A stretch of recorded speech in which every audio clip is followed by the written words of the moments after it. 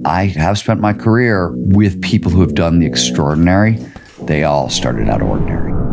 To perform at your best, what are the basics? Flow states are not binaries. You're not in the zone or out of the zone. It's actually a 4-stage cycle. It's an optimal state of consciousness where we feel our best and we perform our best.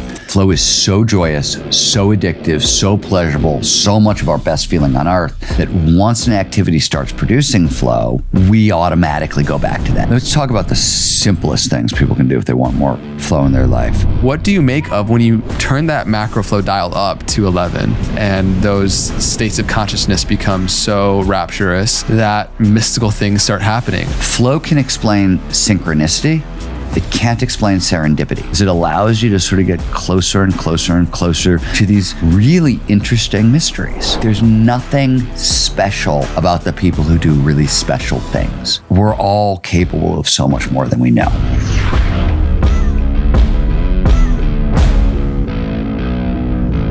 Hello, beautiful beings. Welcome back to the Know Thyself podcast, where every single week we get the honor and privilege to sit down with a brilliant mind, beautiful soul, to sit down and see what we can learn more about ourselves and the world around us at deeper and deeper levels. My guest today is a New York Times bestselling author of many incredible books such as Stealing Fire, The Art of Impossible, The Rise of Superman, and new book, Nar Country. He is an award-winning journalist, and he is the founder and executive director at the Flow Research Collective.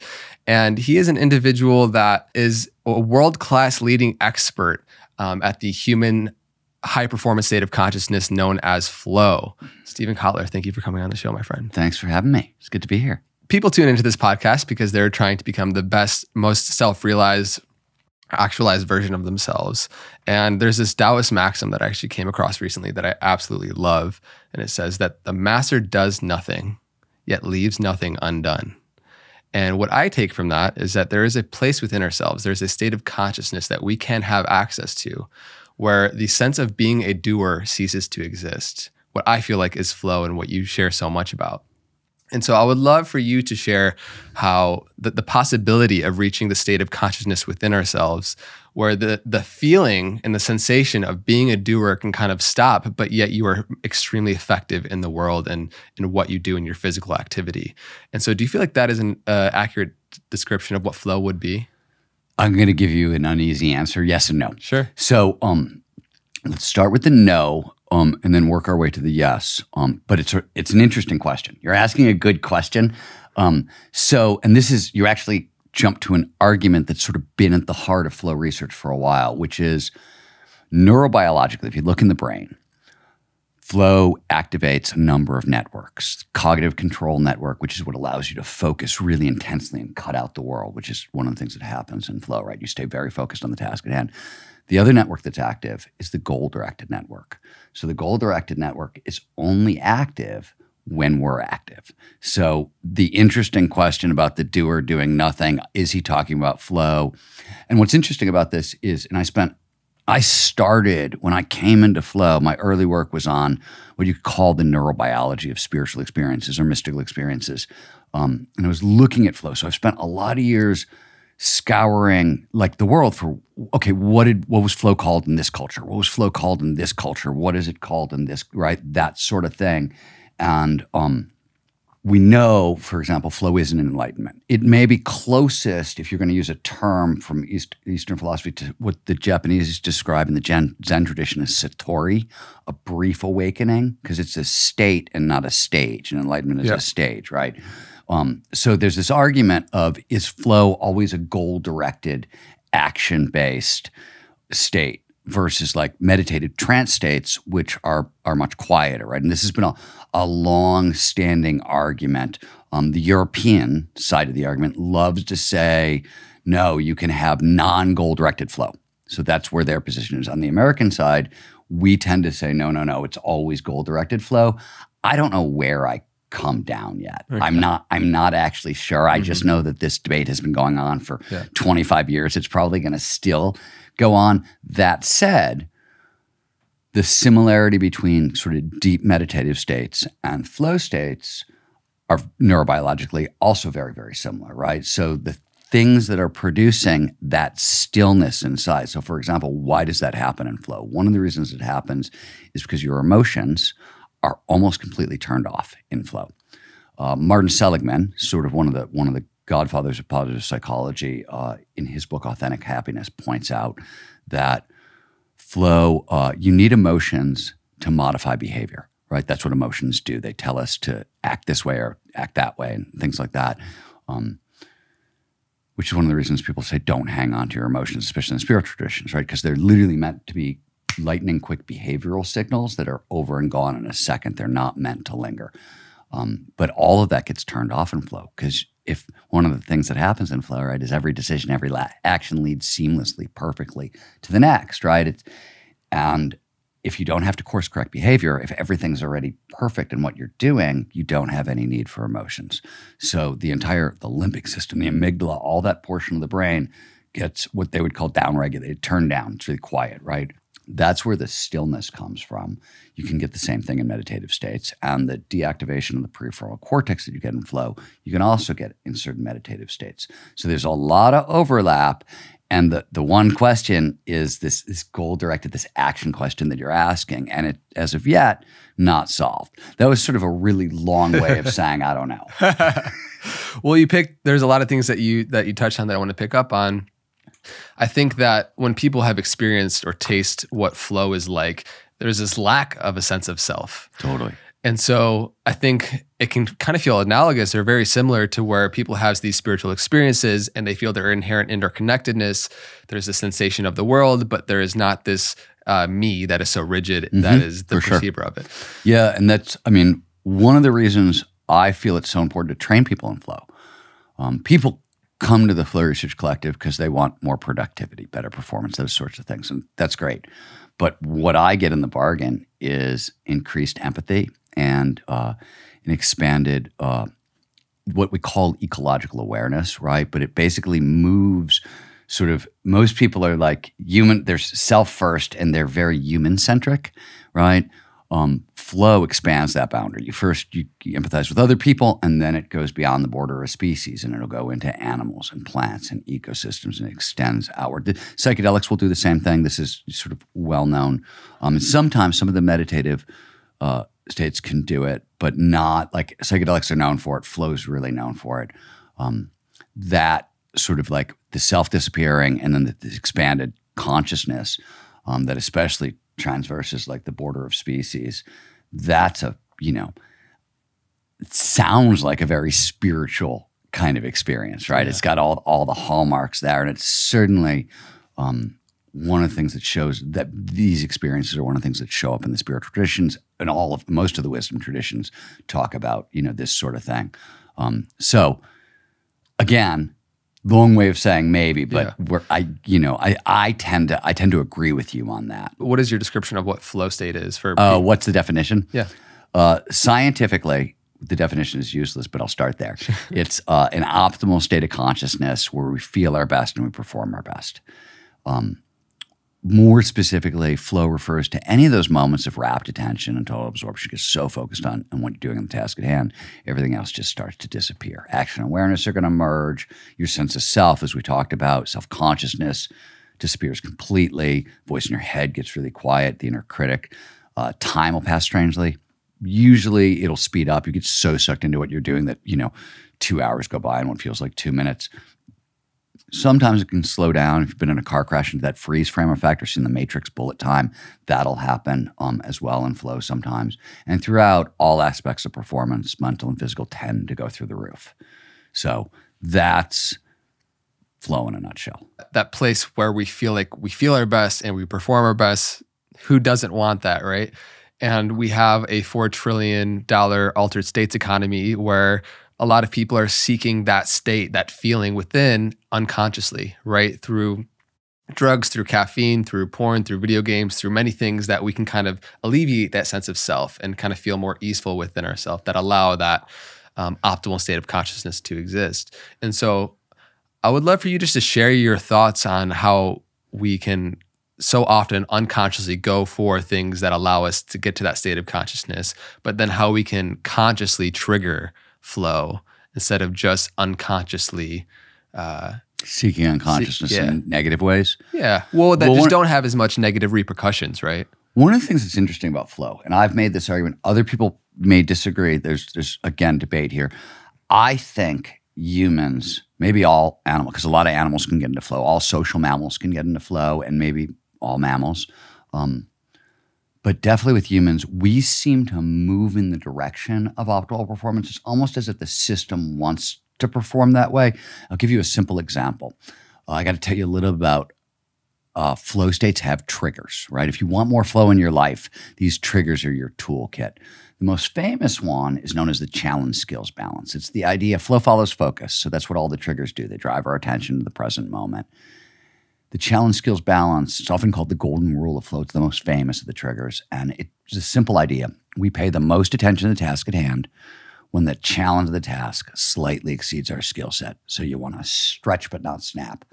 If I were to explain that emotionally, I would say there's a midpoint between boredom and anxiety that they talk about as the flow channel. Boredom, there's not enough stimulation here. I'm not really paying attention. Anxiety, whoa, way too much. I can't stop paying attention. In between is the flow channel.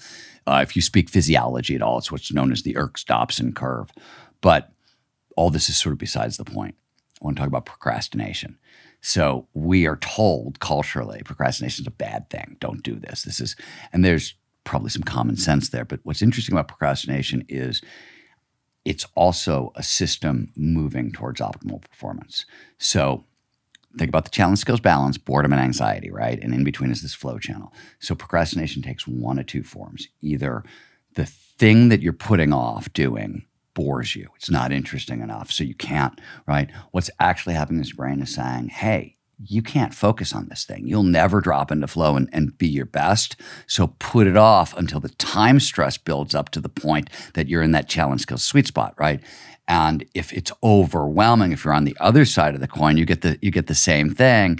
And so what I always tell people is if you feel that urge to procrastinate, first figure out, are you procrastinating because the thing bores you or because the thing stresses you out? If it bores you, I'll give you an example from my own life. So I came up as a journalist and I was poor and had to write hundreds of articles all the time. And most of them I loved. I'm a very curious person and, I can pretty much find something in any subject that I'm interested in. But every now and again, an article would come up that was just like, I'm doing this for the money. That's all that's happening here. And I would procrastinate it, right? Like I put it off and it's a bad idea. You don't want to put off like an article that's due for an editor that's writing you a paycheck till the night before. What if my dog gets sick? What if, something happens? So it's a lousy idea. But I had the same, like I was putting things off. So I started making the challenge harder for myself.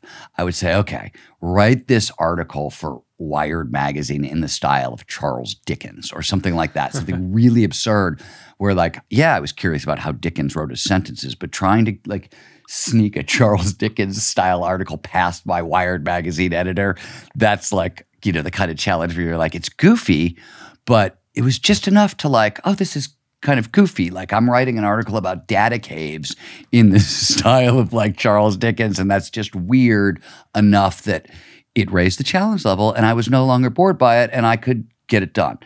When the task is too hard and too big and too anxious, you just want to chunk it down so what's in front of you is much more manageable. But all this is a long way of saying we do that naturally, right? We procrastinate naturally and we think it's a bad thing. It's got this cultural bad rap. But if you look at it from the perspective of peak performance, my argument is no, it's your system saying, hey, you're capable of much better performance and let's try to create the situation that will produce that. Part one. The second answer to your question is about how we relate to dopamine. So all of the substances and activities you just mentioned, whether we're talking about sex addiction or gambling addiction or shopping addiction or drug addiction or alcohol addiction or internet porn or, take your pick. It's all about that like dopamine treadmill. Give me more dopamine, give me more dopamine, give me more dopamine. We have t-shirts at the collective that say never trust the dopamine, right? And for this very reason. And it's flow, you get a little bit of dopamine, but you get 4 other reward chemicals that are just as potent, just as pleasurable. So there's a lot more going on than just dopamine.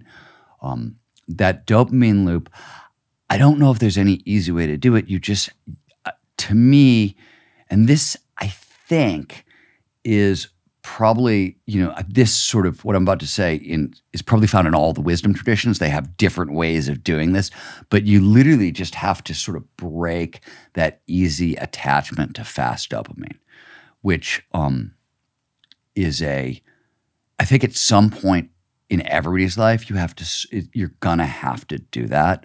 You don't have to do anything, but if you want overall life satisfaction, if you want well-being, if you want peace, you're going to have to break the addiction to easy dopamine, which is not to say flow. I mean, flow is a very addictive state, way more addictive than dopamine, right? If like, do you want to talk on your cell phone? Do you want to go surfing? Most people end up going surfing. Why? Because surfing will drop you into flow, and the cell phone will just give you dopamine, right? Like when you put the rewards side by side, people tend to move towards flow over the easy, fast dopamine hit. But I think you have to break that, just the stickiness of dopamine, and it's just practice, right? It's like everything else. I'll give you a weird example that happened to me. So they're just now talking about dysfunctional daydreaming. People who have, usually happens in childhood, people with really rough childhoods tend to escape into daydreams. And it becomes dysfunctional because when you come back from the daydream, reality is nowhere near as good as your daydream, right? You're trying to escape reality. So what happens is you end up living in those daydreams. And that was definitely my childhood. And I got to a point somewhere between middle school and high school. I don't exactly know when it happened, but I started to realize, I was like, oh, wow, this is actually interfering with, not only does it feel bad when I come to reality, because reality in comparison to my daydream is, negative, but it was too sticky. It was getting in the way of, like, I wasn't even paying attention to class. I wasn't even there, kind of thing. And I was like, oh, this is a habit. And daydreaming produces a little bit of dopamine. It feels good, right? And so I learned sort of early on how, like, I had to just sort of wrestle my brain back from myself early on. But it took a while to break that link. And it's, it's like any addiction. It's you go back and forth a little bit with it, and finally you break free. I don't know if that's the answer you were looking for. But I think it's really interesting because a lot of people definitely struggle with procrastination. I have earlier on for sure. And I think whether it's from stress or boredom, like you spoke to, those are powerful indicators and inquiries people can have to gain awareness as to, why am I putting off what I'm putting off right now? And I feel like the more that we clarify a passion, a purpose in our life that allows us to genuinely go after something that we're excited for in life, then we're not constantly facing this uphill battle of doing things that we're not really excited to do in the first place. So how important do you feel like it is to clarify your passion and purpose if you want to be able to sink more into flow in your life? So that's a great question, and the answer is super important. So the art of impossible follows the order of our biology, right? It's a peak performance blueprint, but our biology was designed evolutionarily, when I'm talking about it, to work in a specific order. So if you're interested in peak performance, if you're interested in flow, I always talk about the importance of stacking internal or intrinsic motivators, right? There's a difference between external motivators and internal motivators. Extrinsic motivators, money, sex, fame, shit in the world that we'll work hard to get. Internal motivators, there's a lot of them, but there's 5 major ones: curiosity, passion, purpose, autonomy, and mastery. And they're literally, biologically, one is designed to be built into the other. And the way I sort of break this down for people is curiosity is the simplest motivator in the world. And by the way, when we talk about a motivator, right, one easy way to think about it is one of the biggest things that motivators give us is focus for free. So the brain's an energy hog, right? It uses 25% of our energy, and that's at rest, right? So anytime you're trying to do something, like pay attention to something, that's a lot more energy. And anything that gives you focus for free, that's what motivation is great for, right? So think about curiosity. If you're curious about a subject, you're not working really hard to pay attention to it, right? It happens automatically. So curiosity is the most basic of the intrinsic motivators. It is designed to be built into passion. What that literally means is passion gets really mystified in today's world and ascribed a lot of things that maybe it's not. And it's interesting because philosophically, by the way, most people, we talk about passion as a really good thing. From like Plato until Nietzsche, right? And whether you're talking about the Western philosophical tradition or religious and spiritual traditions, passion's a bad thing, right? Hume says, oh, wait, we've got this, Kant says we have this like moral passion, right? What he calls the categorical imperative. He's one of the only philosophers sort of along the way who had some use for passion. But most philosophers were like, no, this is bad. This gets us away from kind of rational intellectual thought, which is what we should prize. So it's interesting. It's only been in the past 50, 60, 70 years that we've started to go, oh no, passion is really important. It's really a good thing, right? Which I just find fascinating. But curiosity, when you can find the intersection of multiple curiosities, right? Not one curiosity, sometimes that's enough for people to build it into passion, but as a general rule, there's just not enough energy there, right? And it won't hold your attention over the long haul. But if you can, I always start people, make a list of 25 things you're curious about and then look for where they intersect with one another and play at those intersections for a while. This is the other thing that people get wrong with passion. A lot of people are looking for it in purpose is they want it really fast.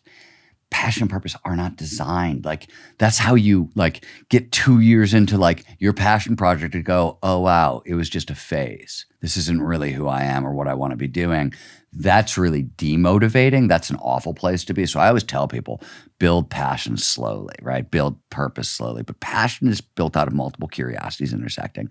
Once you have passion, it's a great motivator, as you know, right? Think about romantic love. Think about when you're falling in love, that passion you feel. You can't just stop focusing on the person you're in love with. It happens automatically. You get tremendous amounts of focus for free. The problem with passion over time is, so if you go into passion psychology, they divide passion between harmonious passion and obsessive passion. Obsessive passion goes in a negative direction. Harmonious passion goes in a positive direction. It's difficult to separate the two, right? And I've seen like what they would call harmonious passion. I'm writing a book, it's going great. Like, and suddenly I get stuck and I get, really obsessive and it can be kind of a dark spiral for a while, right? So I just say passion in general is a great motivator, but it's a little too selfish for the long haul, right? Which is where purpose comes into play. Now, I'm going to give you a bunch of geeky science to why passion and purpose are important. I talked about motivators. Passion is essentially about producing feel-good neurochemistry, norepinephrine and dopamine. That's what you get from passion is those two chemicals. Purpose is interesting. Those are, by the way, very individual motivators. Once you attach purpose to your passion, you couple your passion to something outside yourself that you'd like to see fixed in the world, right? Something bigger than yourself that will help the planet, help other people, that sort of thing. That's purpose. You get the pro-social neurochemistry, right? Because you've extended it beyond yourself. So you get, dopamine and norepinephrine, which are really powerful motivators. And just like, if you're not familiar with neurochemistry, when I say dopamine and norepinephrine, you put those things together, that's the cocktail called romantic love. So we were talking about it a second ago. We've all fallen in love, that amazing feeling. That's norepinephrine and dopamine. That's what produces that. With purpose, you start to add in serotonin, oxytocin, and endorphins. These are the pro-social chemicals. So endorphins are opiates, right? They're internal opiates, but that's a mother and a child or a father and a child, right? That's that parental bond we get with our offspring, really strong, really tight. We know about oxytocin, and everybody knows about serotonin is like the calming chemical at this point. So you start getting those pro-social chemicals. What does that mean? It means way more motivation, way more focus for free. That's why purpose is such a useful thing from a peak performance perspective. We can circle back and talk about meaning of life stuff with purpose and all that stuff if you want.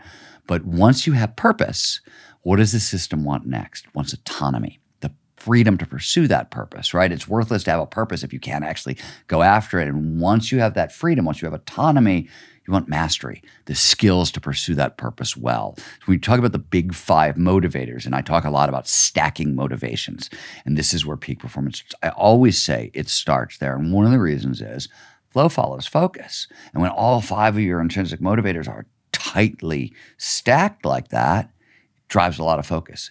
It also turns out that all 5 of the things that I just mentioned are flow triggers, all of them. Mastery is another way of saying the challenge skills balance. Because flow follows focus. We pay the most attention to the task at hand when the challenge is slightly harder than our skill set. So you're always stretching a little outside your comfort zone, getting a little better, getting a little better, getting a little better. That's the path to mastery. Passion produces dopamine, which drives focus, purpose, dopamine, and a bunch of these other things. Autonomy is interesting. So flow follows focus. And it turns out autonomy is really tightly coupled in the brain to focus. We as humans, we like to drive our bus. We like to drive the bus, and we pay more attention to where the bus is going when we're the ones driving. Everybody sort of knows this, right? When it's your thing, you care a whole lot more. You pay a whole lot more attention. So autonomy, there's a bunch of stuff that's positive about freedom, but it's really about focus from a flow, peak performance perspective. But you're getting curiosity is the same thing. You're getting all 5 of these sort of flow triggers in a stack, and as a sort of precondition, if you want more flow in your life, not a bad place to start, right? The triggers are your toolkit, and this is also where your biology wants to start from a sort of an evolutionary perspective. I love that. There is so much there in that kind of ladder and how it stacks. I think is going to be super helpful for people, and it rings true to me that. Let me add one other thing, just because this is the mistake everybody makes on passion and purpose, and I just find it really helpful to know. Yeah. Sorry to cut you off. No. So when I say passion to you or to most people, right, you get an image of, like, if you're my age, you see Michael Jordan going in for like a windmill dunk. Right. If you're younger, maybe you're Steph Curry shooting a 3 or LeBron with a windmill dunk. Either way, that's what our image of passion is, or Yo-Yo Ma playing the cello. Like that, and that is passion, but it's mature adult passion at the end. That's what it looks like at the end. That's where you're going, right? What people forget is, what does it look like on the front end? What does it look like when you're just starting out, right? We hear everybody saying, I want passion, I want purpose. And what I hear coming out of their mouth is, what I really want is a lightning bolt from the sky. Right? That'll just something this is my passion, this is my purpose, I've discovered it. One, doesn't work that way. Passion and purpose are earned. A little bit of interest at a time. You have to build them up in yourself. 1. 2, passion at the front end, it's a little kid in a driveway shooting hoops trying to get that basketball to fall. It's not Michael Jordan, LeBron James at the end of the arc. Sure, that's where you're going, but you're actually looking for, so when you think about that bolt of lightning that you want to strike you. Let's say it does strike you. What's it going to feel like on the front end? It's going to feel like a little kid with a curiosity, right? Can I get better at this? Can I get better at that? That's what it feels like on the front end. So people get it wrong. They don't have enough patience with themselves, you really need that. But they get it wrong because they're expecting this big, weighty, kind of heavy, mystical, thick thing that feels spiritual. Oh my God, I know what my passion is. I know what my purpose is. It's not what it's like on the front end at all. I've talked about passion and purpose with tens of thousands of people at this point. I've never heard one story where it's, all consuming. It shows up fully formed on the front. It just doesn't work that way. That's not really how our biology works. Now, let me give you the caveat, because we do have love at first sight, right? Maybe we don't have love at first sight, but I've certainly met a bunch of people who have, had that experience. I probably had it once or twice over the course of my life as well.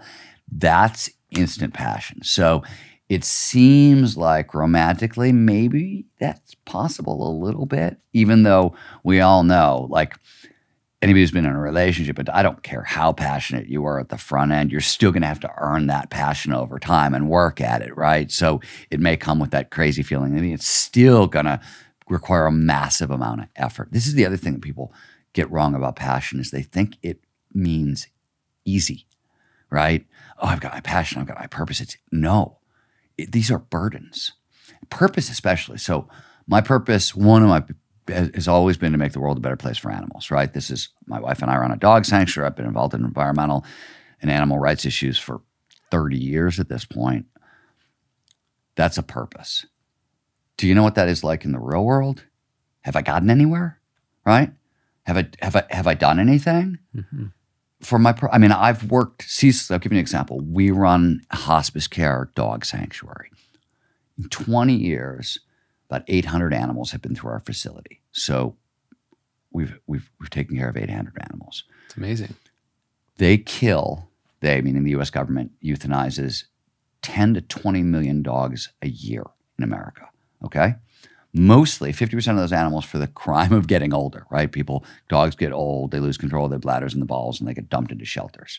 And for most animals, it's a death sentence. There are very few facilities like ours that do this work. But if you think about it, for 20 years, my wife and I can count on my hands. Maybe I now need my toes too, the number of times we've been out to dinner in 20 years.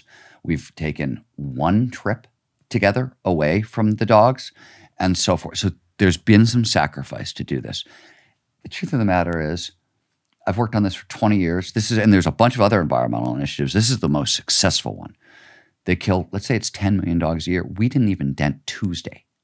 I didn't even dent Tuesday, right? Forget about, right? That's purpose is about never reaching your goal, right? If you've got a real purpose, I want to do this in the world. I mean, you're never fulfilled. You never get there. It's an endless, heartbreaking treadmill. So everybody talks about, I want passion, I want purpose. Are you sure? Are you sure? Because purpose is heavy and it's a burden as much as a blessing. So I hear this from people. And what I really think every time somebody says, oh, I want passion and purpose is, no, I want to get laid on a Friday night. That's what I hear. That's what I hear you saying to me. I want to do something that's going to make me look good for whoever it is that I'm attracted to. That's what I'm hearing, because when you actually see what passion and purpose looks like up close, when it's real, it's heavy. It weighs a lot. It's not what people think it is. I'm not dissuading anybody. Sure. Like it makes certain things a lot easier. It makes a lot of things a lot harder. Yeah, it's the burden you're willing to pay for what you feel like needs to come through you and what needs to be done. Yeah, exactly. And you're happy to make those sacrifices, because the alternative is even more painful, right? Not doing that. The alternative is more painful. I don't know if you're happy, but you're not bitter. They don't make you, right? Sure. You don't resent the sacrifice. They're not always pleasing, but you don't tend to resent it afterwards, right? So I love what you opened up so many boxes that we could spend hours and hours diving into, but I really love that invitation you gave of just allowing people to explore what those inner curiosities are as kind of the inklings on the path to realizing their purpose and becoming more self-actualized. I was talking to a friend recently who is like kind of stepping into this next stage of his life, and he feels like he has all these amazing connections. He has this passion for raising the evolution of consciousness on the planet, and he loves production and media. And when I look at my own life and I look at the overlap of my curiosities that have come into this show, my passion, my curiosities for videography, for filmmaking, for sharing media as medicine, and reaching out and being able to share conversations that can raise consciousness on the planet. My deep curiosities and passions for having these kind of conversations, and the format of, like, all these things overlap, right? And they kind of stack on top of each other, like you're speaking to finding that harmonious passion that can, as you continue to go on that path, then develops into mastery one day in your life. And I think that's so beautiful. You've shared a quote of yours is that if we are hunting the highest version of ourselves, then we need to turn work into play and not the other way around. And so I'd love for you to share how our purpose can, and if we want to become the best version of ourselves and impact and be the most effective version of ourselves, then we need to find that place where it's like that most ease, and where it can actually feel like play, because we're only going to get masterful at something if we really love to do it in the first place. That's for sure. So let's start with the geeky neuroscience for 1 second, because so this is one of the things that people don't understand about learning. Quick shorthand for so flow massively amplifies learning and memory, right? It's one of the things that happens in flow. So the Department of Defense did a study of soldiers in flow, and they found they learned 240 to 500% faster than normal. So flow is known to massively shorten the path to mastery. Normally when we learn, what happens is the brain, you get a little bit of norepinephrine. Norepinephrine is like, I'm awake, I'm alert, I'm a little excited, I'm a little curious, right? That's what's going on the inside. Maybe if there's a goal tied into what you're learning, what you're doing, you'll get a little dopamine. So 2 neurochemicals boost learning. Great, super useful. When we play, you get norepinephrine, dopamine, and endorphins, right? Really big hit of endorphins as a general rule. So one massively amplifies learning, shortens the path to mastery. A to B, it's not quite flow. Flow's a bigger neurochemical dump, but it's much better than regular learning. So one, if you're walking a path to mastery and you want to get there quickly, play's a faster road. Also, because when we're playing, so this is really important as a writer. I'm a writer, I'm a creative. And there's a time I want to be self-conscious and critical of my work, right?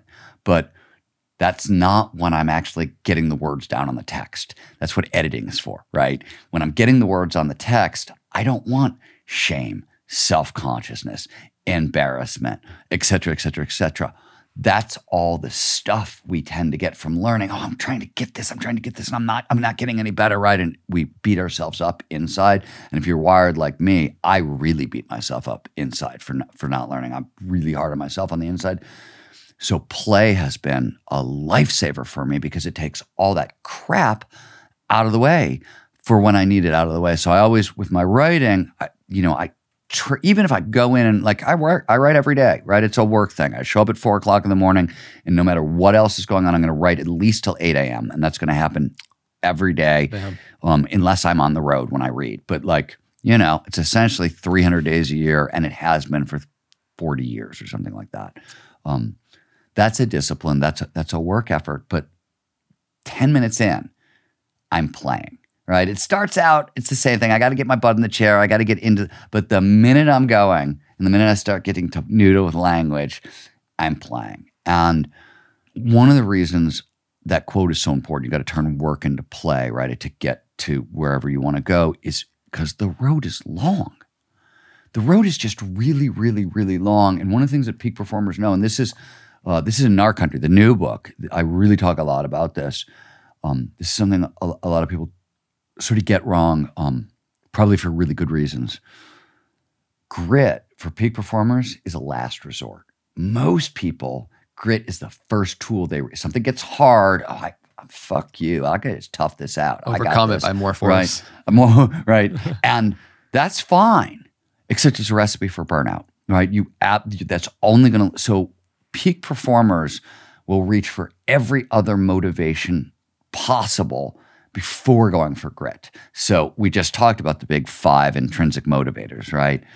That's the first place I turn. So if the task is really grueling, sure, I can just get gritty, or I could stop and go, what about this is really curious to me? Where's my curiosity in here? What's really cool in here that I'm super interested in?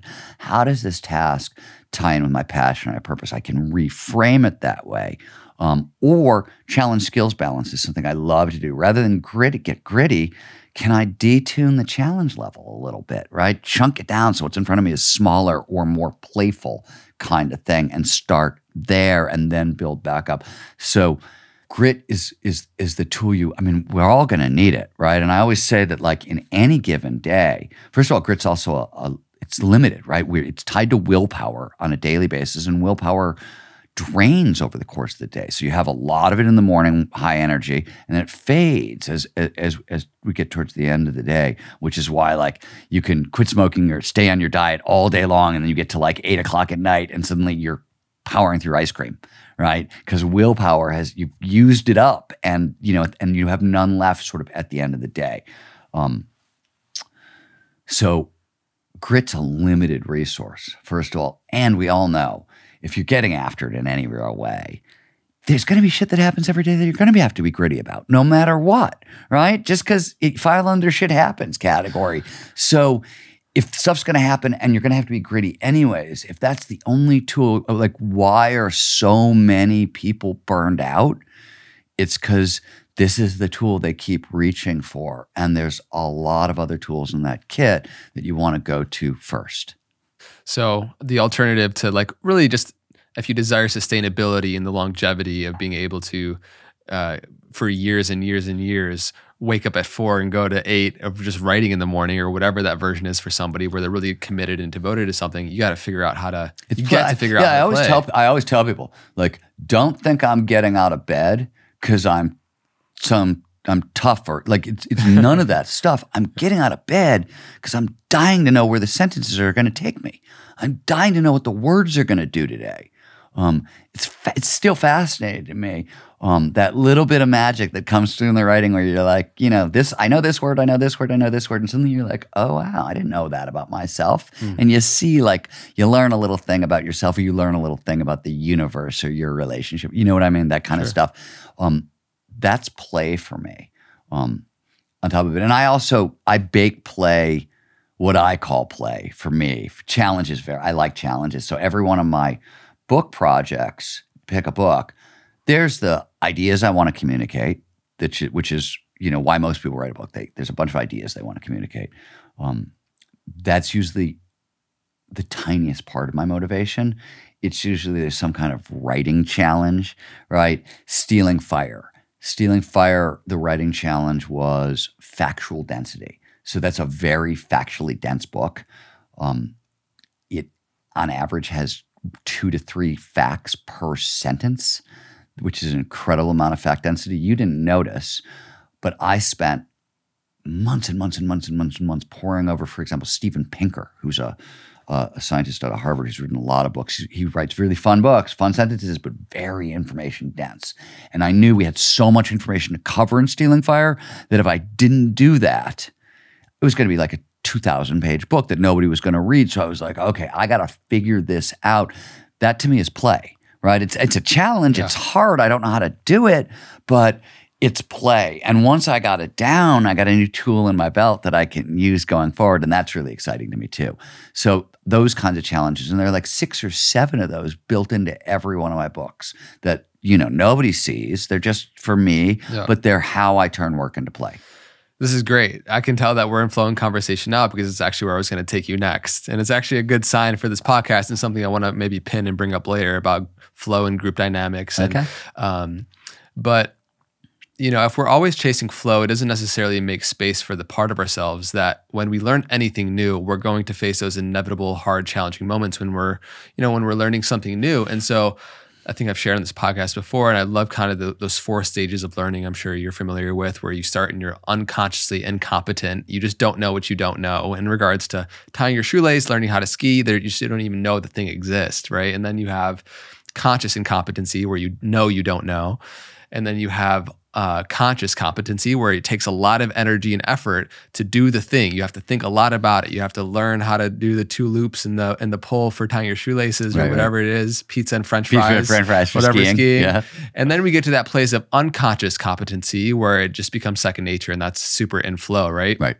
What I want to focus on is that area of conscious competency, where you're learning the thing, and that often feels like a lot of resistance. It's challenging to learn something new. Learn to scale on the piano, it takes a lot of effort. We all desire that state of flow where we're just masterful and we're doing the thing, but inevitably to get there, you have to focus and get to that point where it's a little bit more clunky. Mm-hmm. And so how do you relate to that? Because a lot of, I think, people, when they speak about flow, it's this ideal state of just, so much ease. But if we're going to learn anything new, which is part of the process of becoming self-actualized, it's going to consist of a lot of those consciously competent moments. So, because there's like 17 answers here. Let me start with the first thing that pops into my mind, because you asked a flow specific question. So if you read my books, you know this. Flow states are not binaries. You're not in the zone or out of the zone, right? It's actually a 4-stage cycle. And you have to move through all 4 stages of the flow cycle before you can pop back into flow, right? So there's no such thing as a permanent flow state, which is why we know flow is not enlightenment. But like I always tell people, in the early days of my career, it stopped happening, but people would come up to me about once a month. It was usually a guy, eyes really, really big. Oh, dude, you got to study me. I'm in flow all the time. And it used to happen a lot, and I never knew what to say to people. And finally, I just settled on the truth, which is, we have a word for that. We call that schizophrenia, right? Mania sometimes, but that's what that is. There's no such thing as a permanent flow state. And some of the stages of the flow cycle are really unflowy, and flow starts with a struggle phase. Why? Because you have to learn things consciously before you can perform them unconsciously, and it's always struggle. So there's always a struggle phase on the front end of a flow state. one way or another. In fact, even in miniature. So we just worked on, spent the past 3 years working on a big paper that came out a couple months ago on what happens in the brain in the first few seconds of flow as we transition into flow. And one of the things that is becoming more and more clear is you may need to trigger the fight response for a second. Like we've heard about fight or flight, the fight response at the front end of a flow state. So a lot of people hear flow and are like, oh, it's going to like, I want a flowy mountain bike ride, right? Going out for a flowy mountain bike ride is the easiest way to go to the hospital, right? You'll get bounced off your bike. Why? Because mountain biking is a violent, aggressive sport. And you have to go out and attack the mountain. And it's through that attacking that you'll actually get into flow. You can't go out seeking flow in that way because you're not bringing enough to the fight. You need the fight response because it tells the brain to put all your focus right here, right now. That's really what it's doing, right? You want the testosterone underneath it, right? You don't want to fight anything. You just want the testosterone for focus. So even in miniature, there's going to be struggle, right? It's built in. That's the first thing I want to say. So if you think that a lifespan in flow is a life without struggle, disavow yourself of that notion, right? It's literally baked in to the state. The other side of it is most of the time. This is possibly not true with learning some action sports or some combat sports where there are penalties for failure, like physical pain can be a penalty for failure. Getting right? punched in the face. Getting punched in the face. And even this isn't entirely true. Struggle is awful. Learning is awful, mostly because of how we're talking to ourselves, right? I've been teaching myself how to draw. I have a degree in art from way back, but I haven't touched drawing in 30 years. And I just came back to it 7 months ago. And all I'm doing is making a drawing a day, basically. And usually it's just like, today I'll draw shoulders. Today I'll draw trees. And then once a week I'll try to make art. And I'm certainly not good enough I'm not making art yet, right? But like 7 months of doing this, 250 drawings, let's say. There might be 3 that I might actually show to people. Maybe, just maybe. And only if I really love you. I've posted a couple on social media. Why? Because I want to, I don't like learning anything in public. It really bothers me. I don't like being bad in public. I don't mind being bad, but I don't like being bad in public. But I want to get over that because it blocks learning. So I'm forcing myself to put some of these drawings out on social media along the way, just because it helps me break down that. But as a general rule, the experience has been remarkably flowy. And one of the reasons is I have zero expectation. I don't think I'll ever do anything professionally with those drawings. I have no plans for an art show or a graphic novel or any of that stuff. This is really just for me. But I don't judge it, right? In fact, if it's good, I'm more surprised than if it's bad. If it's bad, I'm still learning, right? Usually what is a win for me is it's bad, but I can see what I did wrong. So I don't have to make that mistake again, right? And that's how I'm looking at it. And I'm calling that a win. If you're going at it that way, the learning process can be incredibly flowy.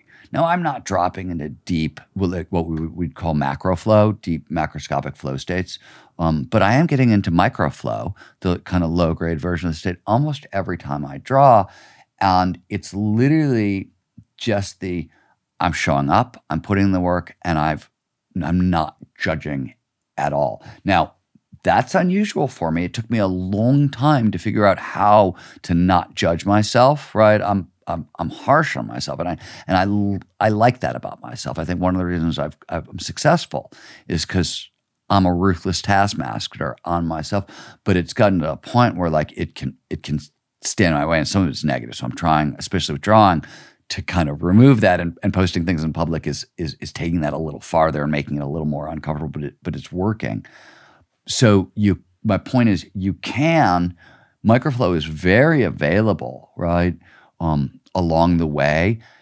When it starts getting blocked for a lot of people is the shame, the self-consciousness, or for me, I say this a lot with skiing. self-expectation has ruined more ski days than anything else in the world, right? And flow's the worst for this. So this is really funny, but we talk about flow as the most pleasurable state on earth, and it is. But I get into a great flow state. I go skiing and say, like, I learned a bunch of new tricks in the terrain park in flow. The next time I come back, I expect to be able to perform at that level right again. And that's usually not how it works. What happens with flow, especially with athletics, but usually in general, when you get into a deep flow state, it's your body showing you, okay, this is what might be possible at the unconscious level, but you're still going to have to learn how to do all these things consciously along the way before you can get back here. So I feel like sometimes flow states give you a preview of what's possible without flow. And I always say, for example, with skiing, my favorite day, though it's a miserable day physically, my favorite days are the days that I do everything I did previously in flow, out of flow, right? Because it's proof that I've actually mastered these skills. It's usually, they say in sports, they say you can win a championship without flow. If it's a one-game champ. You can't win a 7-game series without flow. It's not, that'll never happen. But if it's one game of a Super Bowl, for example, you can probably pull that off without flow, but you'll never want to do it again because it's so miserable. Yeah. So you can perform at your best without the sport, without flow, but it's rare. I love those days, even though they are miserable. It's because right? it's become a part of you. It's become a part of you, and now you can execute it when you're tired, when you're not. Like that's then I'm really excited because then I'm like, oh, I got this, and I can trust that the skill is built in. That's exciting. I think I love that analogy, your just story of drawing and how you share that, because there's that quote that what we do in the dark shines in the light. We're constantly being fed people's highlight reels of their unconscious competency, of what they're doing that's taken them a long time oftentimes to get to that point, and we don't see the dark times. We don't see them consciously practicing. By the way, I should tell you, my best friend started doing it. He was teaching himself guitar, and he started doing it. And I was like, oh, wow, that's really brave. Yeah. I don't know if I could do that. You know what I mean? So I watched somebody else do it first. I was like, okay, that's a really good idea. And I'm really a fan of it because for the same reason you pointed out, like it bugs me on social media where you get like the best lives and nothing else. And I also think I'm not a fan of social media. I tend to think social media broke the world. But so immediate feedback is a flow trigger. And what flow follows focus when feedback is immediate, we don't have to wonder how we perform. We know, right? So one of the reasons sports are so flowy is you either serve the tennis ball into the net or you got it into the court, right? Yeah. In or out, that's immediate feedback. The internet, social media can be really great for a little bit of immediate feedback. I don't think it's useful for any other there are some good ways to do business on social media that I think are probably useful. But for creativity and immediate feedback, I think it's a great tool for that, and really, really useful. But I watched a friend of mine do it, and I was like, oh my God, if he was willing to be like really bad. Because a bad drawing is one thing. Listening to somebody learning how to play guitar is kind of brutal, right? Yeah. Like it's maybe a little worse. And he was so brave with it. And I was watching, and I was like, oh, well, I got the same shame and embarrassment. And I only like to be great in public too. Right. So let me go right at this. Yeah. Let me try this too. So thank you for giving me credit for it, but I stole it from somebody who's not mine. No, it's good. It's important for those reminders. In a world where everyone's just showing the best version of themselves. Before we move on, can you just give those definitions of micro versus macro flow and then actually define what those 4 stages are, just to clarify that as well? Flow is a spectrum. It's not a singular experience. It's a spectrum of experiences. I always say it's like emotions. Anger. You're a little irked. You're homicidally murderous, right? It's the same emotion. Anger. Flow shows up on a spectrum. Micro flow to macro flow. So let me back up a little bit. Flow how do you know if you're in flow or out of flow? How do you know if your friend's in flow? The state has 6 core, we call them phenomenological characteristics, meaning this is how the experience makes you feel, right? Complete concentration on the task at hand, a merger of action and awareness. I mentioned some of these earlier. The vanishing of self, the time dilation, we don't feel peak performance. That's not our internal experience. I could be looking at you in flow, right? And I see you performing at your best. Inside, it feels like a sense of control. Oh, I can control things I can't normally control. My words are doing amazing things at 4 a.m. on a Tuesday, and that doesn't normally happen, right? Like, wow, I got all this control of my sentence, or I keep shooting baskets and the hoop is as big as a hula hoop and I can't miss, right? And finally, the experience is autotelic, meaning an end in itself, meaning it's so pleasurable. Autotelic? Autotelic is a Greek term for an end in itself, and it tries to describe the fact that flow is so joyous, so addictive, so pleasurable, so much of our best feeling on earth that once an activity starts producing flow, we automatically go back to that activity. We're just obsessed with it. It doesn't take effort to go do it. We just want to keep doing it, right? That's autotelic. So when we measure micro to macro flow is those 6 conditions showed up, but they're like 1 or 2. They're turned on the volume knob. It's like 1 or 2. So you go to work, you sit down to write an email to your boss, and it's supposed to take 2 minutes. You get so sucked into what you have to say that like 45 minutes goes by. You've written an essay instead of a paragraph. And maybe so the entire voice in your head, self-consciousness didn't totally fade away, but bodily awareness did. And when you sort of wake back up, you realize you have to run to the bathroom, right? This happens to all of us all the time. This is like a daily experience. So microflow is actually really common. In fact, Csikszentmihalyi, the godfather of flow psychology, Mihaly Csikszentmihalyi, in a study dating, I want to say back into the 80s, 1980s, so 40 years ago at this point, found that people spend about 5% of their work life 5 to 10% of their work life in microflow, often without even noticing it. So microflow is really common. It's the low-grade version of it. The other side, macroflow, it's when all those things are turned up to 11. And until the 1950s, macroflow wasn't a thing. We talked about that as a spiritual experience, religious experiences or spiritual experiences or mystical experiences. And it was Abraham Maslow was studying commonalities among successful people. And he found that all the successful people he was studying all used flow to alter their consciousness and perform at their best. But everybody in this particular study group was an atheist. So it was the first time somebody went, oh, this isn't just reserved for religious people or spiritual people. This is available for everybody. That was actually where Csikszentmihalyi came from. So Maslow figured out, pre-Maslow, it's a spiritual experience. Maslow was like, oh no, super successful people have this. Csikszentmihalyi comes along a decade later and says, what about everybody else? What about like the common man and woman? What do they feel when they experience optimal performance? And that was his quest. That was what he started out trying to figure out is it the same? Is it different? It's obviously the same. But so macroflow is really powerful. And some of the weirder out-of-body experiences, cosmic unity, that feeling of oneness with everything, these are common experiences in macroflow. We understand the neurobiology behind them. By the way, since you have a slightly more spiritual audience, let me just say this out loud. Just because there's science at the heart of something does not say anything about the greater why question, right?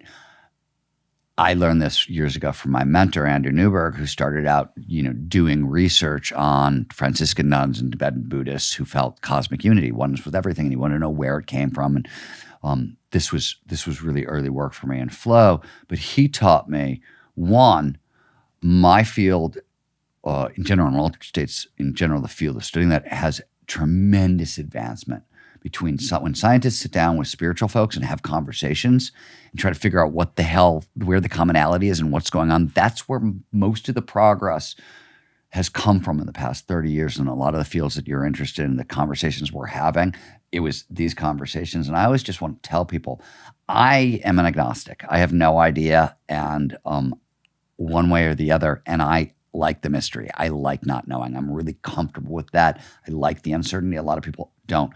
One way or another, just because I'm talking about biology, it doesn't answer any of the why questions. Totally. We're just talking about how. Yeah. I had to say that. Sorry. Yeah, no, it's good. Macroflow, microflow. Macroflow is the mystical experience. Microflow. One of the things that's really important for anybody interested in peak performance, one of the things that you learn how to do is macroflow is really common. How do you turn up the volume on a macroflow state to get it to, or a micro flow state to get it to a macro flow state. That's one of the things that we've started to learn how to do. The second thing you asked about is, I said flow is a 4-stage cycle. On the front end is this struggle phase. It's a loading phase. And this is really good because you broke down the consciousness, the associated process, unconscious learning. Struggle is about using your conscious mind to really think hard about it. And it's usually a loading phase where you're loading, then overloading the brain with information. That is followed by what's called a release phase. You literally have to take your mind off the problem. So what you want to do is pass the problem over from the conscious mind to the subconscious mind to solve it, right? And you can only do that by taking your mind off the problem. So that's what happens in the release phase. And there's usually activities that are really good for that. Low-grade physical activity that doesn't exhaust you, but like a long walk is a really famous way for people to go through a release phase. Gardening, building model airplanes, actually, and model dinosaurs, like building models. There's research that shows this is a phenomenal release activity. Drawing is a good activity there. TV doesn't work. TV will actually block. The next stage is flow, and it'll end up blocking flow because of how it affects your brain waves. But you get the idea. Third stage is flow itself, and flow is a high energy state. It takes a lot of energy to produce. So on the back end of a flow state, there's a recovery phase. And the recovery phase is important for a couple of reasons. One, you have to, if you got into flow, you need that recovery phase if you actually want to learn what you learned in flow, right? We need deep delta wave sleep to pass things into long-term memory. So really important on the back end of a flow state, you can get this massively amplified learning. So you've taken it all in, but it's not locked yet. It's not locked into long-term storage. And if you don't sleep 7 to 8 hours the night after a really powerful flow state, you just sort of wasted that flow state. You might have had fun, but it hasn't helped performance in the long run and hasn't helped learning in the long run, that sort of thing. So that's the 4 stages of the flow cycle, and that's the spectrum of flow.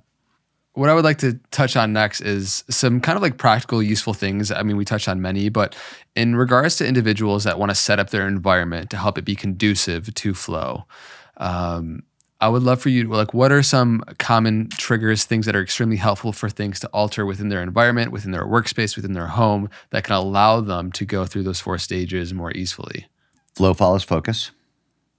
Can only show up when all of our attention is right here, right now. I said that's what all the flow triggers do. The first and most important flow trigger is complete concentration, right? So when it comes to let's talk about individual flow, not group flow, the shared collective version. Let's just stay with individual flow for a second.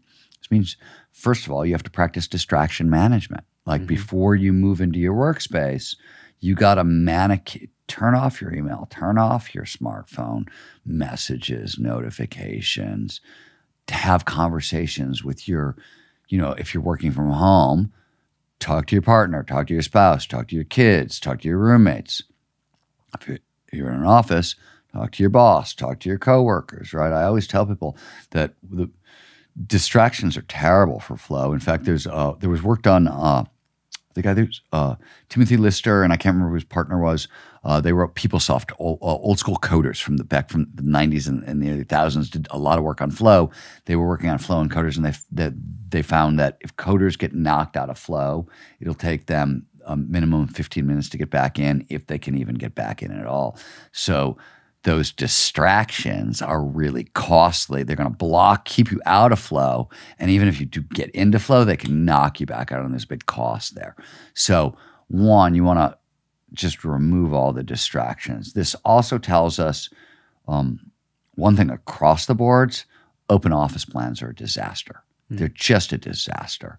Because even in group flow, the shared collective version of flow, the first thing you need to do is you want to wall the group off from the rest of the world. So you don't need individual concentration, you need group concentration. And so that's distraction management is one of the best places to start there. I have found, not always the case, novelty is a flow trigger. And I like a space that if I got a view of beautiful nature, it's really useful. It may not be everybody, but you get a lot of novelty in there. So I can look up and, catch little bits of, oh, wow, a hawk just flew through that. That novelty, a little bit of dopamine, tiny little, which is driving focus. So useful. So that's one thing I often think about. It's beyond that is interesting because it doesn't seem like there's a formula that works across the boards for everybody. People are very, very, very individual.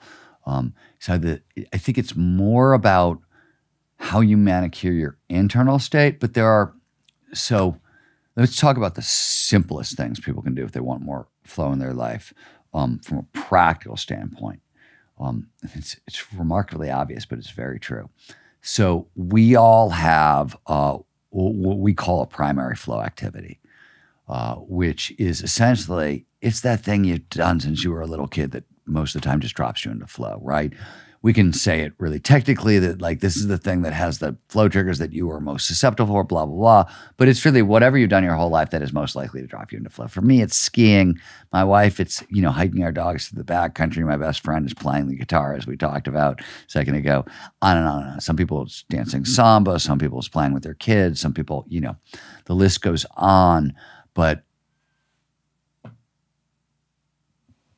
flow is essentially a focusing skill. So one of the things that we know is the more flow you get, the more flow you get. So I go skiing on Saturday, ski all day, get into a flow state. It means I'm going to have an easier time getting into flow on Monday or Tuesday or Wednesday. Flow begets more flow. Flow begets more flow. It's a focusing skill. It's like mindfulness, right?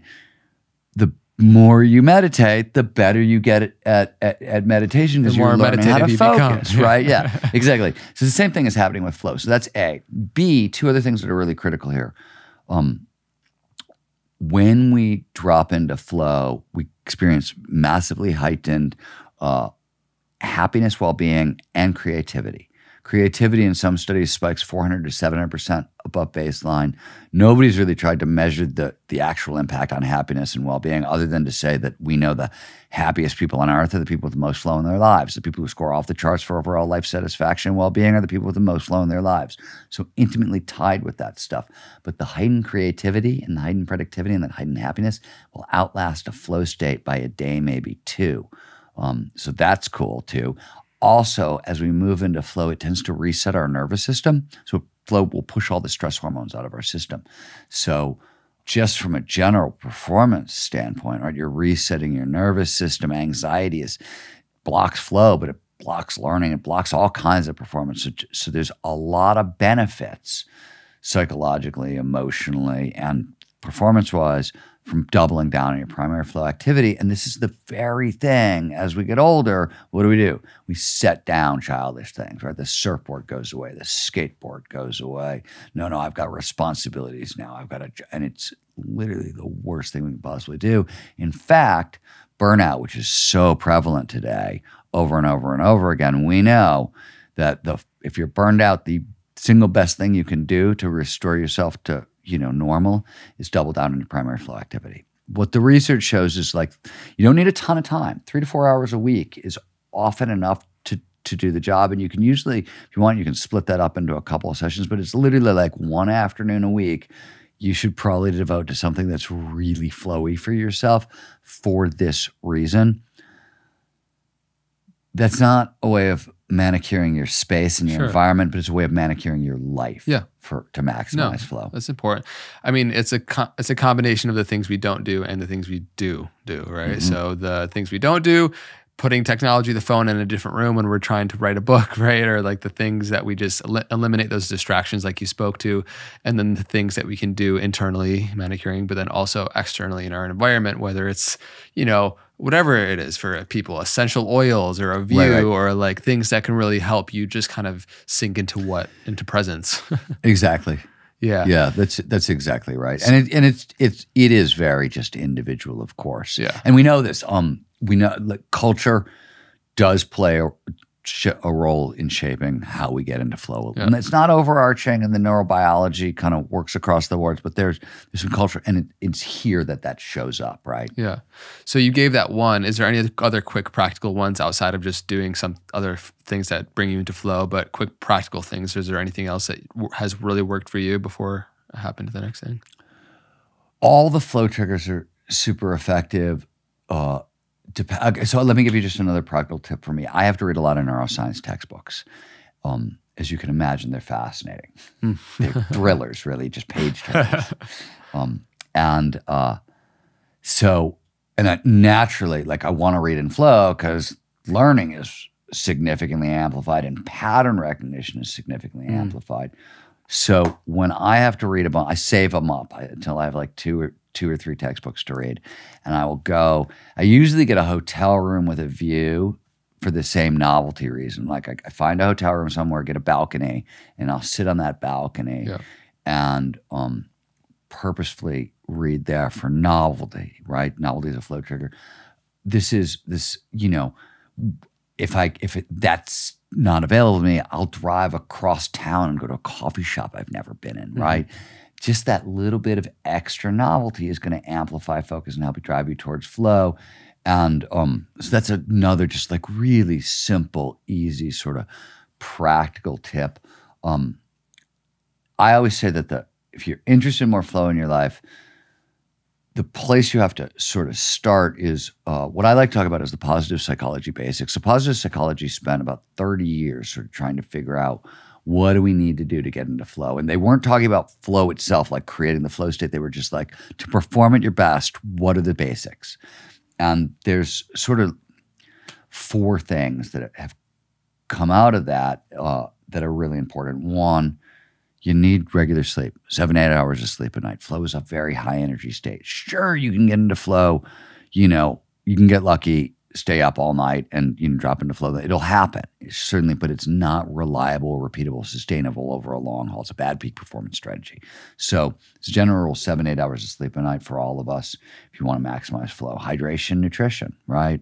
There's no secret. There's no one, and there's definitely no flow diet at all. But hydration, nutrition, right? It's a high energy state. This is kind of a no-brainer. The one that's tricky here, I'm talking about ways to produce physical energy, right? Like to get into a flow state. Social support. And people hear about social support as like a psychological safety thing and a mental health concern, which it is.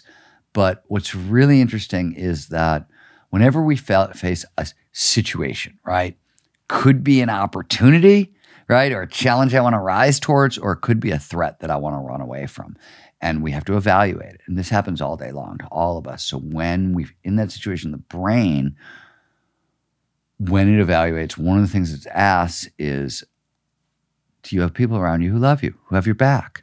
Because if you got folks around who love you, who got your back, and you have a support system, coworkers who, that sort of thing, well, if you fuck up and fail, they can pick you up again, and you're much more willing to take the chance. And then the situation is an opportunity. And you won't get a huge stress response. A huge stress response takes a tremendous amount of energy. It burns a ton of energy. So it will end up blocking flow. Instead, you'll get a much more sympathetic response. And obviously, if you don't have that social support network and you keep getting these huge stress responses, you're not going to have the energy left for flow. So you don't need tons of friends, tons of family. You need a couple of relationships that you sort of regularly check in with. I'm an extreme introvert. I don't need a whole lot of contact. People who are really extroverted might need more, but you got to sort of figure out what you want, and you want to get it on a daily basis. The other 3 things, the other things you want to think about is anxiety blocks flow, right? We talked about that challenge skills balance, right? And obviously too much anxiety is just going to push you out of that sweet spot. And because you got to like push on your skills anyways, right? So there's going to be a little anxiety in this anyways. You're going to have a little bit of norepinephrine in your system anyways. So people who are really good at flow and really good at dropping into flow before you even get to what you can do to get into flow will make sure they're manicuring their nervous system, right? And there's the 3 best ways There are a couple others, but the 3 best ways to sort of manicure, to, calm yourself down: daily gratitude practice, daily mindfulness practice, or regular exercise, right? Great. And gratitude practice takes 5 minutes. Yeah. Mindfulness for stress reduction, right? It's 11 minutes.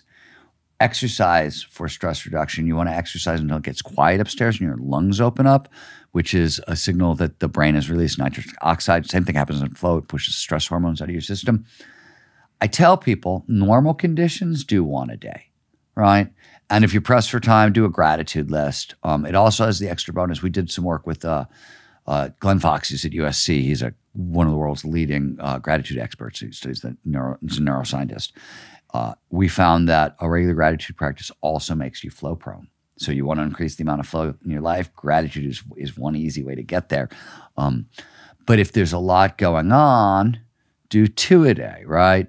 At the Flow Research Collective during COVID, we asked our employees, the folks working with us, to do 3 a day. We're a peak performance organization. We want our people performing at their best. Everybody's freaked out during COVID and super stressed, and they were turning to us for help. So I couldn't have freaked out people, right? So I was like, all right, you want to work here? Gratitude practice, mindfulness, regular exercise every day, no matter what. Otherwise, like you can't do this job right now. So those are all sort of the basics, right? And that's where I start. And then you want to start playing with the flow triggers, right? And I always tell people, start with distraction management, right? Start also complete concentration. One of the things people always want to know is, well, how long should I focus for, right, if I can? And I always say you want to start by starting, right? You want to sort of like wall off your focus flow time from the world. But if in the beginning you can only get 10 minutes, 20 minutes, well, start there, right? Flow massively amplifies productivity. So you're going to get time back, right? You end up getting time back for this. But what you really would like to be able to do is 90 to 120 minutes. The reason is the brain has a built-in focus slot for 90 to 120 minutes long. How do we know this? We also have a dreaming slot, a sleep cycle. It's 90 to 120 minutes long. We have a sleep cycle. We have a waking cycle. It's the exact opposite. We all know about the sleep side. We're less aware of the waking side. But the brain is designed to focus for like 90 to 110 minutes at a time. It can do it really, really well. So what happens is as you start working towards that, you'll find it gets easier, right? Because you're actually just taking advantage of your natural biology that way. So I was talking, when you start with complete concentration, that's where I start. Distraction management. See if you can get 90 to 120 minutes. The next thing that is really helpful here is task focus, not ego focus. So one of the things that happens in flow neurobiologically is our prefrontal cortex deactivates. Your ego lives in your prefrontal cortex. So if I'm writing and I'm thinking about like how my audience is going to feel about my words, right? Are they going to like them? Are they going to not? That's an extrinsic motivator. That's an outside thing, and it fires up my prefrontal cortex and gets my ego involved, right? You want to stay task focused, not ego focused. And finally, the last thing I mentioned this earlier, autonomy and attention, they're coupled systems. So if you don't have full autonomy on the task, you want to do what I talked about earlier. You want to reframe that task a little bit. So, okay, I gotta write, 500 words about data caves, right? Not super excited, and I'm not going to write like Charles Dickens this time. So I don't want to write the story. I'm not motivated, and maybe 90% of that story is bullshit, but there's like this 10% thing where, if I write about data caves, I'm going to have to learn about holographic displays, for example. I'm kind of into holographic displays. So, okay, now I've reframed it. Yeah, I got to do all this other work, but this is the thing that I really care about. I've got a little passion or curiosity. Now I've got a little more autonomy. So this is how you essentially, it's not an environmental space because that's sort of individual, but these things are true across the boards for all of us. So this is sort of how you manicure the mental space for flow. Very thorough. Thank you for diving into all of that. I think it's extremely also helpful for me. I'm in the middle of building out a course right now, and it feels like I'm waking up and at the bottom of the hill of this mountain constantly. And so being able to chunk it up into different tasks, utilize these triggers and novel kind of moments to be able to just get into the flow of it, right? And into the process of it, and not be so identified with the result of what it's going to be, but allow that to unfold naturally. The last thing that I want to dive into today is, as I mentioned earlier, I'm so fascinated in how group flow unfolds, and how when you bring, and I sometimes do these mastermind dinners, I bring together 8 people who just like a Jeffersonian type dinner, or on a specific topic of life. And I always find that there's just another level of intelligence that opens up when the group of individuals come kind of sync and flow in conversation that isn't available maybe just as an individual. There's a new energy that becomes available. And so I'm just curious your thoughts on what becomes possible when multiple consciousnesses come together into flow. Do you want the long, technical, geeky science answer, or do you want the short answer? Give us the punchline and then work our way through it maybe a little bit. So this is what group flow is so great for. It maximizes choice and creativity. So an individual in flow has what I like to talk about as 360-degree creativity, meaning you're performing at your best.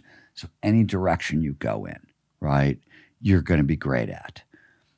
But a group together where everybody has 360 degrees, what you can produce together is so much more powerful than one you can produce alone. This is, by the way, the reason group flow is everybody's favorite experience on earth is this very thing we're talking about. There's the most freedom. We literally have the most freedom inside a group flow because you've got everybody performing at your best. So obviously a team is more powerful than an individual, and a team performing at the best where everybody is in flow, you can go in a ton of directions and get a ton of stuff done.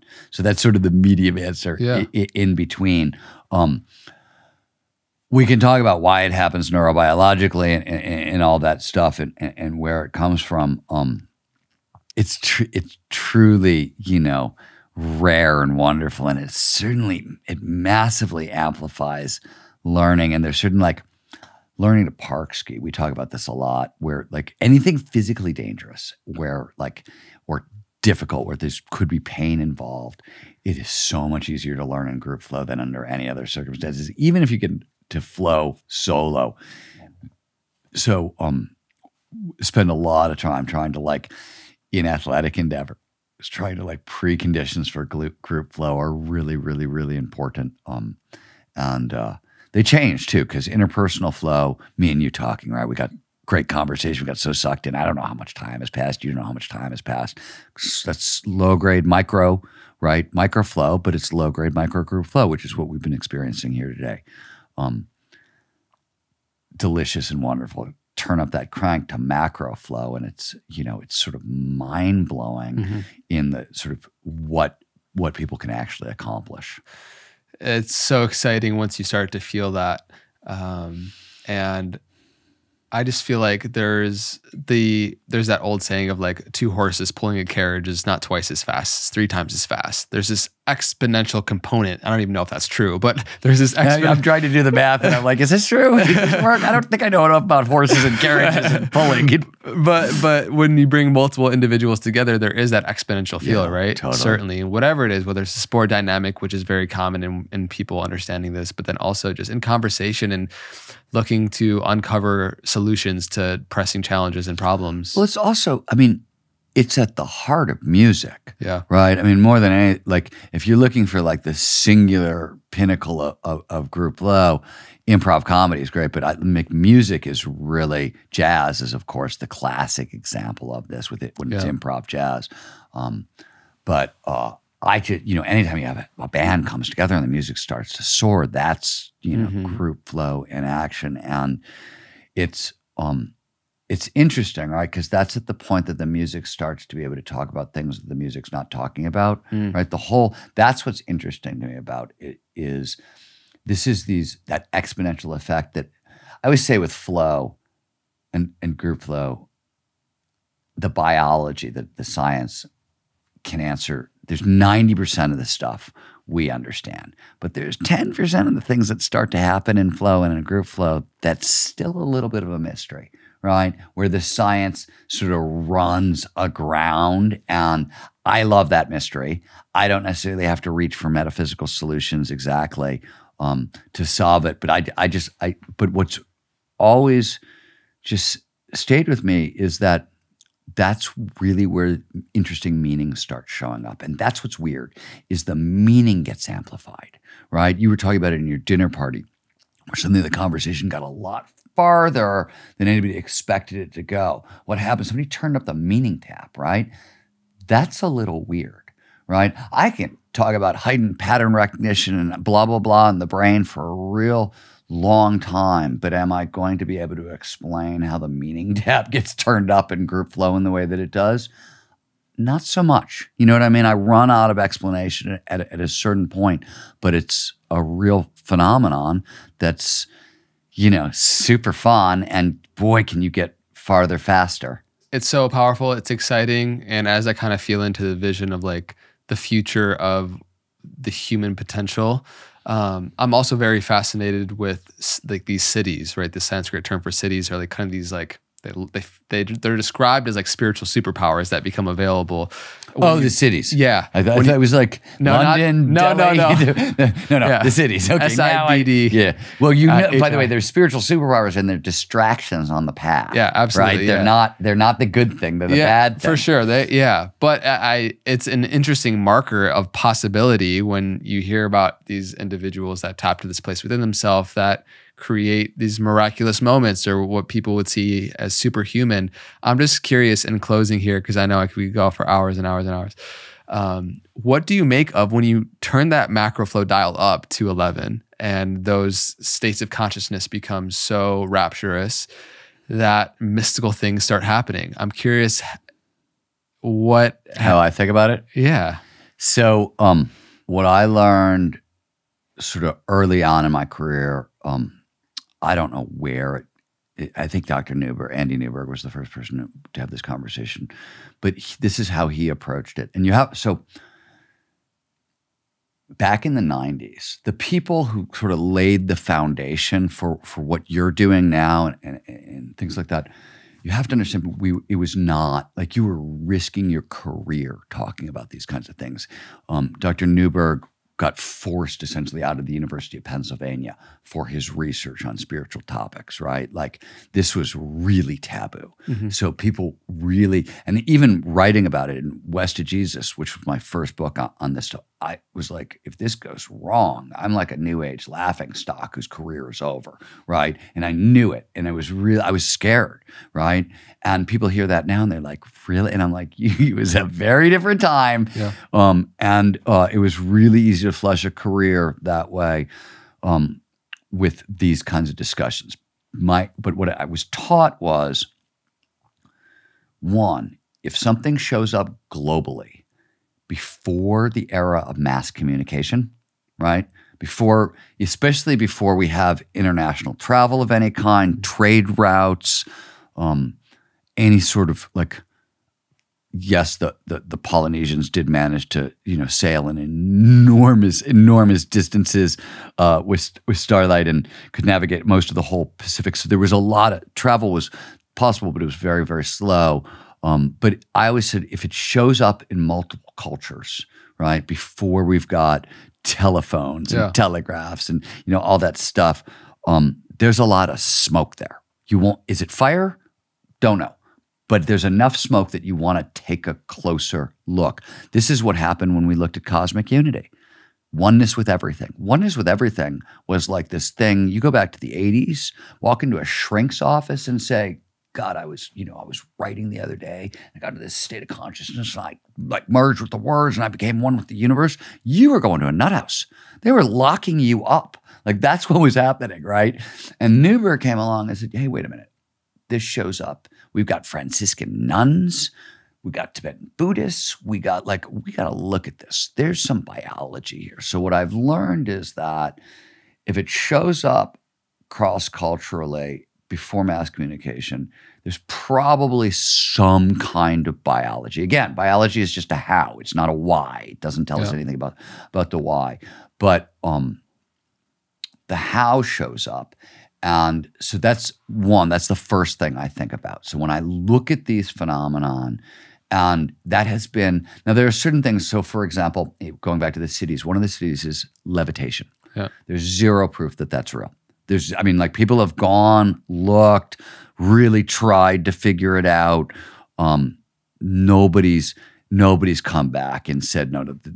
Right. There's a bunch of other cities where you're like, oh no, that two people thinking the same thoughts at the same time. That happens a lot in group flow, right? Mm-hmm. Where you get, and it's not quite levitation, and I can sort of talk about pattern recognition and cueing and everything else, but I don't think it gets to the answer, right? I always say flow can explain synchronicity. It can't explain serendipity. And we know that when you start getting into flow regularly, synchronous things start happening in your life and serendipitous things start happening in your life. And we can explain the first half of it, but the second half, you're like, I don't know what this is, right? I have made an argument. There were a bunch of us, John Hagel, Salim Ismail, a couple other people who, for a while, we were trying to figure out what is luck. How do you codify luck? Can you put science around luck? And I've spent a really long time trying to thinking that what we actually mean by luck, though this just moves the needle a little bit, it doesn't answer the question, is frequent access to flow, regular flow states, because lucky things start to happen. Now, I can explain a lot of it by sort of turning up pattern recognition and your ability to recognize more opportunity in the world and its impact on your mood, and you're less judgmental, and you're letting more stuff in, you're noticing more opportunities. And I can use that to explain 60%, 70%, right? It makes sense. But you run into that wall of like, what the hell is this? Serendipity, synchronicity. And we don't have answers. Maybe it's absolutely nothing. I'm going to argue that there's probably some biology there that we haven't yet discovered. I don't quite know what it is. But to me, these are the reasons this is like, maybe flow has been like a lifelong passion and purpose that's like different from animals in that it hasn't broken me in any way, shape, or form. But I guess it's broken my head open a couple of times where like I've gotten so frustrated trying to be able to solve certain puzzles, but eventually I get them. But this is one of the reasons I like sort of a friend, Michael, who I was talking about, who plays guitar, he likes to say, one of the great things about guitar is I'll never run out of guitar. Yeah. Right? You never run out of guitar. I'll never run out of drawing. I don't think, ever run out of flow questions, right? So this is one of the reasons I love this topic so much, is because it allows you to sort of get closer and closer and closer to these really interesting mysteries. And they force you. So I'll give you a really simple example as a way to maybe wrap this up. But I think, so if you're very spiritually minded, this conversation and flow, it sort of forces you to make a choice, right? You have to either come down and say, okay, God's in the biology, or you have to say God's in what remains after the biological explanation, right? So it's one or the other, and you gotta sort of pick. And what's interesting is on the God is in the what remains category, right? Which is where I think a lot of people, spiritual people, are much more comfortable, right? They're uncomfortable with the idea that biology and spirituality might be the same thing, right? One might be a mechanism for the other, whatever any of these words mean, but and they want the spirituality to live in the remainder, but that remainder is getting smaller and smaller and smaller and smaller, right? Back before we started doing our work in the early 1990s, out-of-body experiences, near-death experiences, cosmic unity, trance states, meditative states, all this stuff, that was the mystery. We had no idea. Now, all of that is, I don't want to say colonized territory, because there's still a bunch of mystery left, but it's shrinking. And it's shrinking and it's shrinking. And I just find this fascinating. I don't come down one way or another. Right. I just find the whole thing really interesting. And, I never run out of flow for that reason. I'm also very much in the camp of being comfortable with just, I don't know, saying that and being okay with it and being at ease with that mystery. And I've met certain individuals a couple times in my life where it's very clear they have these spiritual gifts, and the biology doesn't fully account for the story of consciousness and its various manifestations of what becomes possible within certain people's conscious experience. And so I'm just so fascinated as we start to discover more and more of the possibilities of consciousness and what happens with certain individuals that are tapped into ways that I just can't physically explain. Maybe it'll all be explainable one day as that margin continues to shrink as it has been. But I'm hoping that we can one day explain. That if I don't get all the answers, I'm hoping that you get them when you die. Yeah. Like even if just for like a minute, right? I would certainly I'd like the answers. I'm sure. certainly super curious about it. One of the things, I've spent my career studying those moments in time when impossible becomes possible, right? That's what I've done. And, I say in The Art of the Possible, there's always a secret, right? There's always a tool, a technique, a thing going on. Doesn't mean there's a trick. Right. But there are tools and techniques and, all that stuff. But it has led to, because it's, they're the people who are doing a lot of this work, like if they weren't before they got into it, they end up as friends of mine. So I've got a collection of friends who have all done the impossible. And they're all ordinary, average, normal, like you, like me, like everybody else, folks. And that's one of the things that I find, like there's nothing special about the people who do really special things, right? They've found a way to work. They found a way to tap into flow. They've done some stuff. But that's what's so interesting to me. And, we talk about now the uncertainty, but like that's what the impossible is, right? Like whether we're talking about physical performance or intellectual performance or that sort of stuff. So over and again, I've like sort of gone right up against that mystery and been like, okay, this was, absolute nonsense 2 weeks ago. And now this is a reality in this world. And that to me is as much of a spiritual transformation for the planet as anything else, right? I tend to think that way. I'm really nervous around terms like spirituality and mysticism and these things because the definitions get very individual and they get very murky. And I'm hesitant to. For years, I wouldn't even have the conversation out loud with you, but now I'm trying to have the conversation out loud a little bit more. But it's because the terms are so unclear. But certainly, there's something magical going on there. Well, this conversation has been magical, Stephen. Thank you so much for all the different avenues we've been diving into today. For people that want to explore some of these topics more, I have like 4 of your books here. Stealing Fire is great. The Rise of Superman, The Art of Impossible, all of these. A new book, in our country, which is available now. We'll link everything down in the description below. Any closing thoughts, things that you want to share where people can be pointed towards before we wrap up? Yeah, I'm at Stephen Kotler on social media. StephenKotler.com is my website. FlowResearchCollective.com. Flow Research is the Flow website. If you're interested in training with us at all, GetMoreFlow.com is where you go for that.